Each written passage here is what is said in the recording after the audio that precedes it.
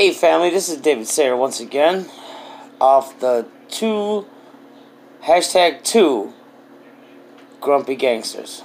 And that's the hashtag number 2 Grumpy Gangsters.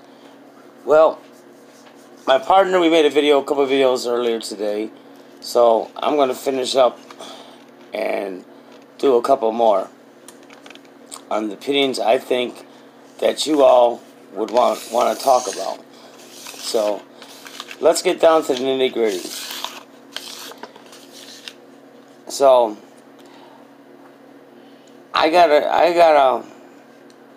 was down there in 2008,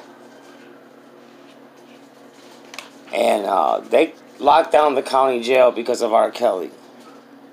So, in this case here, they got him. Now, a tape comes out 14 years later. So, I don't know what's going to happen, really, because statute of limitations on any kind of sexual shit is only, I think it's only 5 years. So,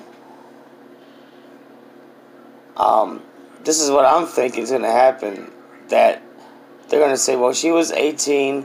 After 18, she had a chance to file. She had 5 years to file. 18 and 5 is 23. She's 25 years old. She missed it by 2 years. So, he might not get no time at all.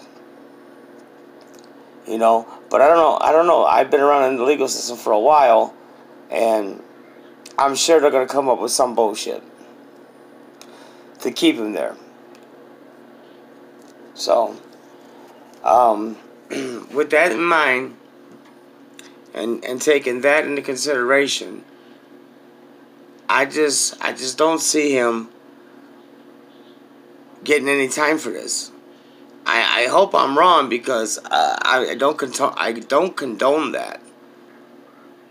I have a girl myself, and if anybody put their hands on my girl, I'd be in jail for the rest of my life. I promise you that. So, you know, I'm not gonna make this video too long. I just want to get the little facts. He was molested, they said, by his older sister. So that fucked his head up, okay? But that's no excuse for doing what you're doing. You know what I'm saying? You should have enough impulse control and remember that what happened to you, and not want that not to want to do that to another person. So, just to keep that in mind, this is David Sayer on Instagram 19, David Sayer on YouTube, John Merceta on Instagram.